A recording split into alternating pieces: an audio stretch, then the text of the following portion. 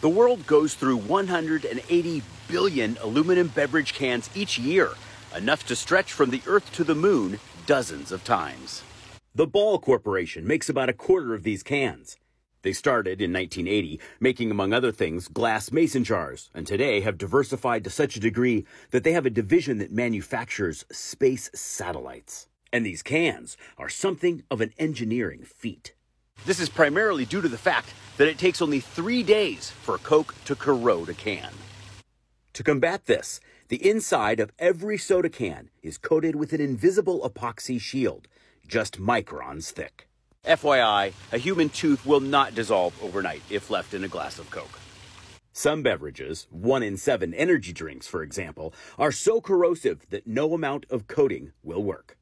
Beer, on the other hand, is so mild that no coating is necessary to fight corrosion, but one is added anyway to ensure that the carbon dioxide doesn't escape all at once and keeps the beer fizzy.